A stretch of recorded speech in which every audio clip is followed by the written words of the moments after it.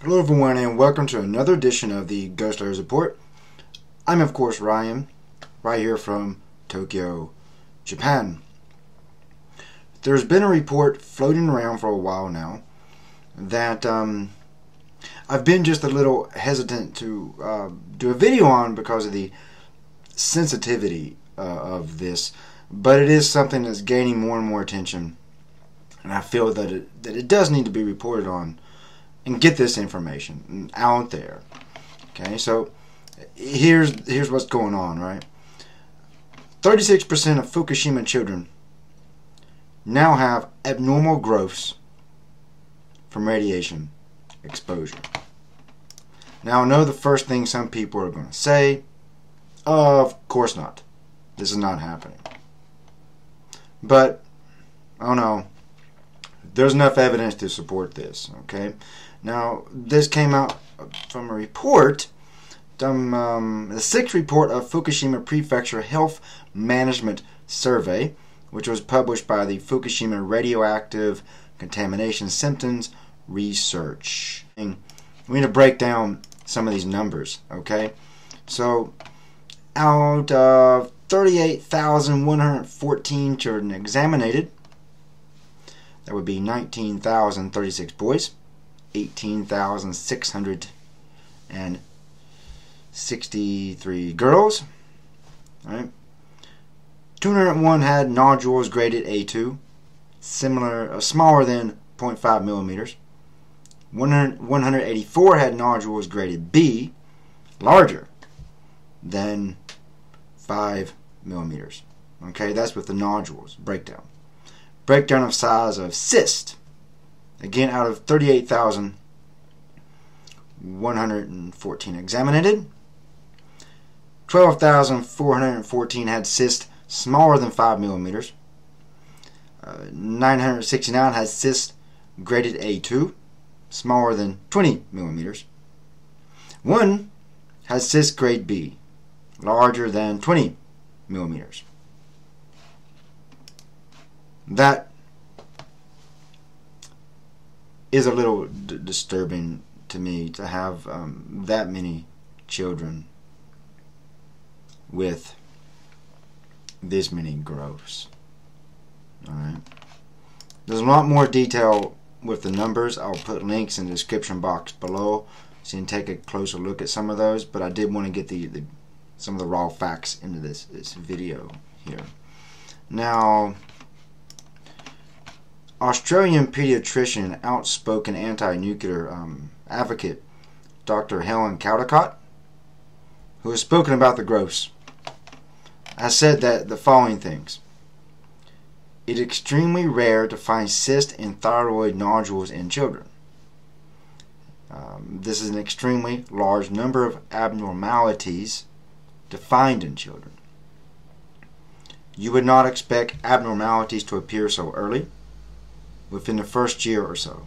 Therefore, one can assume that they must have received a high dose of radiation. She also said it's impossible to know, from what officials in Japan are saying, what these lesions are.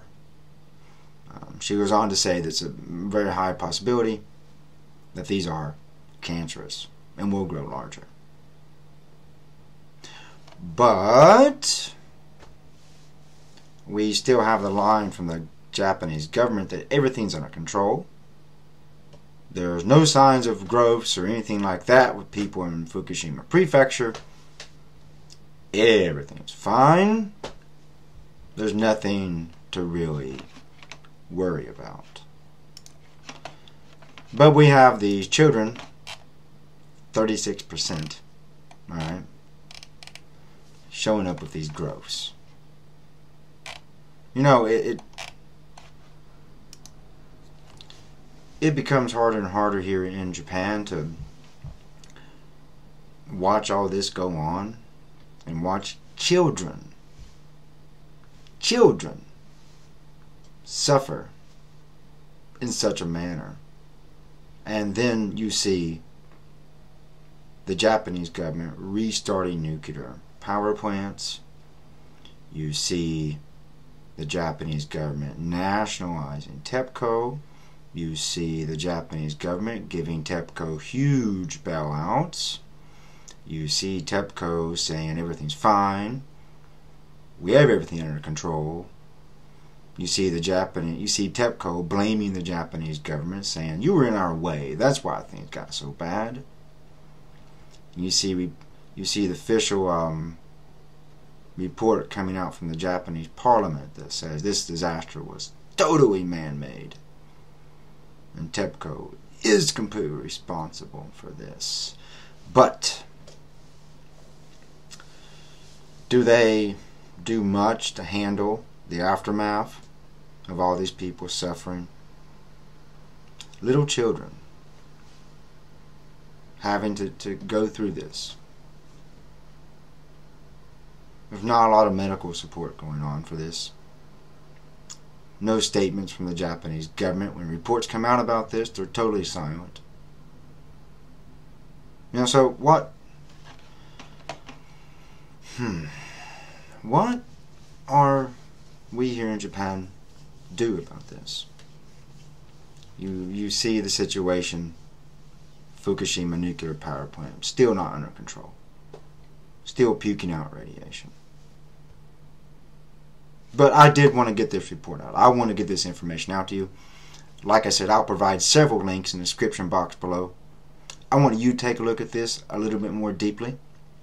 I want all of you to analyze this a little bit more. And then, I'd like to see people who, have a hard time wrapping their head around the gravity of the situation here in Japan, refute these numbers and statistics and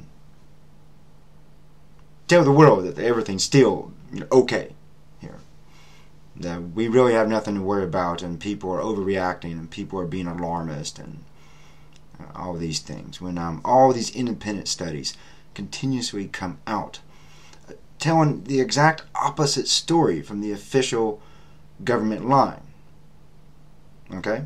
So let's get a bit of a discussion started on this one. I want to make this video kind of short because the discussion on this topic will be much more intriguing than me sitting here going on and on about it. Okay? So I presented some basic raw numbers for you. I have this information out to you now. Please spread this video around. Please put it on different forums, websites, tweet it, tell other people about it. Let's get a discussion going about this problem. These children with thyroid growths from radiation exposure. So until next time, of course, this is me, Ryan, here reporting in Tokyo, Japan. Until next time.